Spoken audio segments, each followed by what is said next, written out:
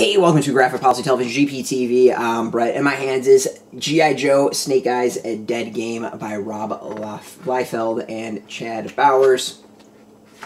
It's got colors by Federico, Blee, lettering by Andworld Design, tons of inks. Adelso, Corona, Cory, Hamscher, Philip Tan, Ed Piskor, Jim Rugg, Chance Wolf, Whilce Portactio, Karl, Kesel, Ryan Ottley, Paul Scott, Neal Adams, Tom Scioli, Marat, Mychaels, Kevin Eastman, Jerry Ordway, Karl Kerschl, Eric Canete, Dan Panosian, Dan Fraga, Karl Altstaetter, and Bjorn Hyne.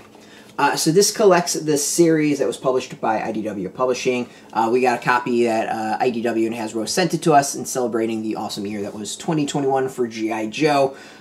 This was an interesting comic. I read the first couple issues, I think the first two issues, and then I kind of fell off on it. So this gave me a chance to kind of read the rest of them in one sitting. Ironically, our quote is on the back. My general take is, this is, I think, of the better of the later Liefeld creations. The story is that there's this being called the Kerschl, who is kind of like a weapon of a god who's come back and wants to go on a killing spree, and the only person that can stop it is Snake Eyes.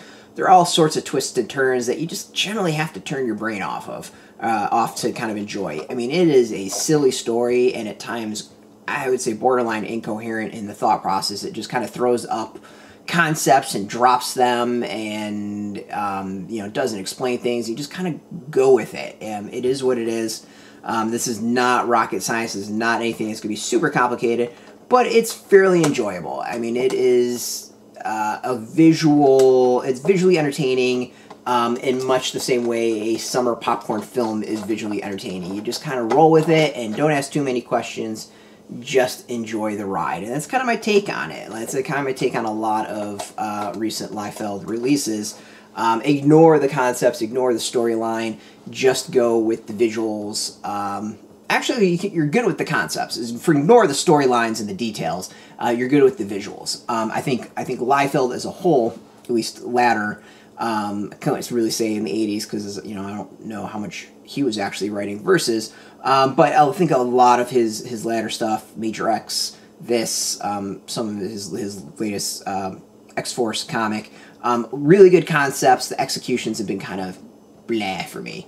But visually, it's fun to watch. Even the visual stuff that make absolutely no sense at all, where things are just dropped, you just go with it. Weapons disappear and pop up, and they are what they are, but, you know, let's face it, this looks badass. This is very much appeal to that 13, 14-year-old kid inside, and you just gotta go and roll with it, and it is what it is. I like watching Liefeld reading Liefeld's take on Snake Eyes.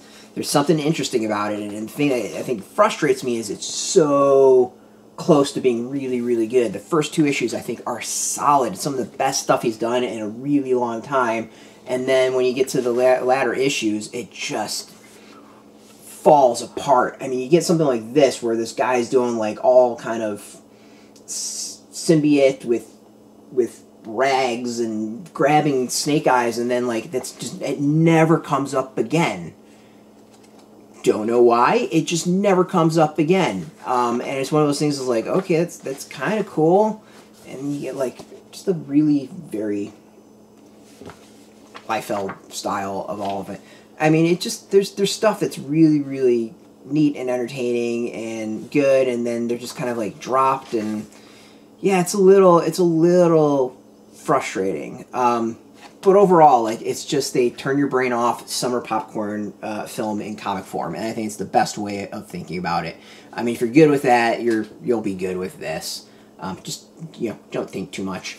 As far as extras, there's tons of covers in the back.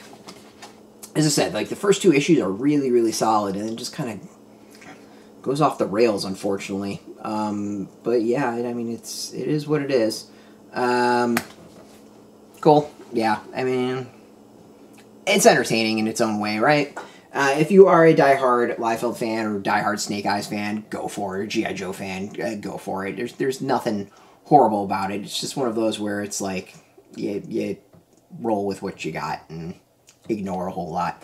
It's out now in shops, so you can go get it. We get a link beneath this video. Put in your zip code to tell the comic shops near you. No shop, no problem. We'll do have some links underneath. There'll be affiliate links.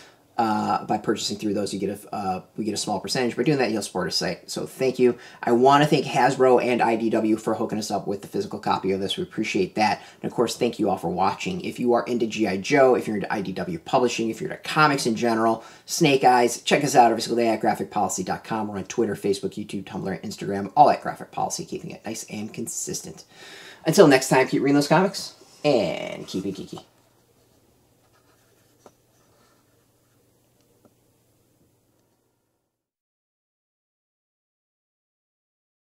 Hey, thanks for watching the previous video from Graphic Policy Television. Just by watching, you help support our site. Thank you so much. Now, if you're watching these videos, you probably care about geeky things like movies, television, comic books, toys, games, video games, you name it. You can go and subscribe right now to our YouTube channel to stay in touch and catch all the new videos, or check out our website at graphicpolicy.com. There's a nice link on this end of the video. But as always, thank you for watching. Keep on rocking and keep it geeky.